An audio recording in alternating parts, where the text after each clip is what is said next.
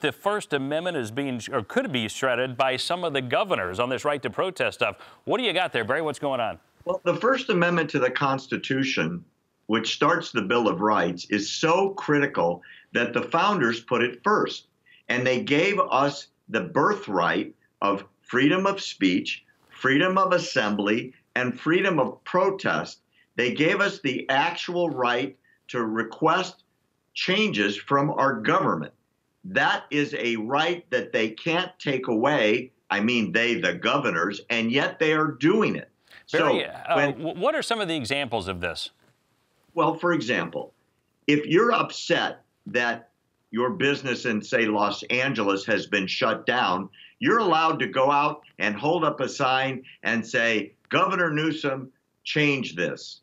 Mayor, change this. City Council, change this, and so on. That's the right to protest. The right to assemble is the ability to get a bunch of your fellow citizens together to say, hey, this isn't okay.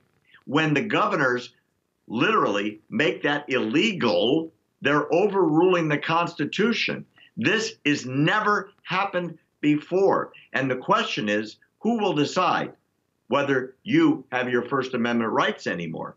Barry, let me ask you something. You're one of the best-known attorneys in the country. I've got to ask you two questions here. One, the right to assemble, and two, the right to protest.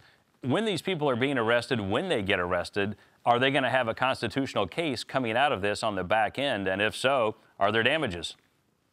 Huge, huge. Now, don't forget, there's the old adage they teach you in law school that, well, you have the right to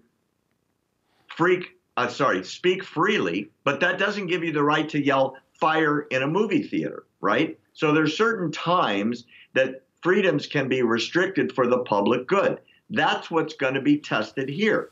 Now, what's curious is in many cases, the people that are assembling and calling on fellow citizens to assemble are saying, wear your mask, stay 6 feet apart, keep social distancing, but show the governor, show the mayor, show the city council that you're protesting. And in many cases, even that is now being ruled illegal. I predict at some point when it gets to the courts will side with the people and the Constitution.